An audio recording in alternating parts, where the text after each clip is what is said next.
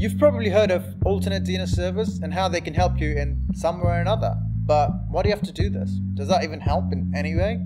What?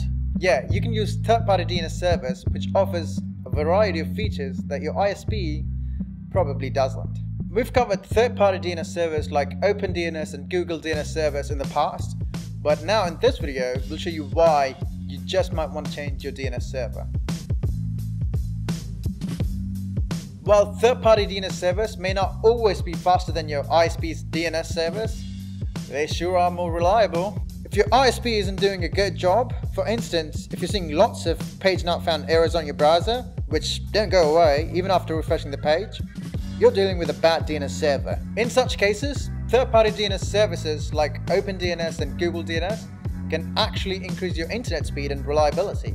The only variable though is the proximity to you. The closer you are to the servers, the faster it is.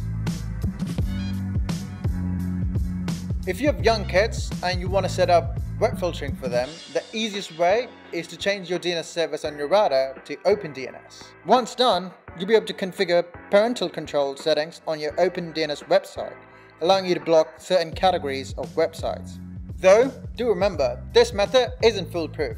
Anyone on the network can change their device's DNS server to bypass this filtering. Little kids, I doubt them though. Third-party DNS servers can also help you unblock GEO-restricted content. For example, switching to your DNS server, that of a Smart DNS Proxy, will allow you to access media like Netflix US, Hulu and BBC iPlayer, no matter where you are in the world.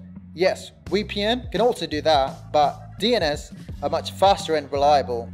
Smart DNS Proxy doesn't work well with mobile data though, so it's better to use Smart VPN if you're on the go, which is a fusion of Smart DNS and VPN. Once you turn on the Smart VPN, you can access Hulu, Netflix US, even on your mobile data.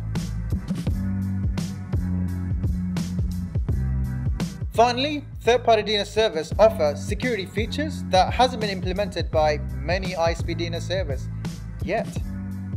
For example, two of the most popular attacks include spoofing attacks and denial of service attacks.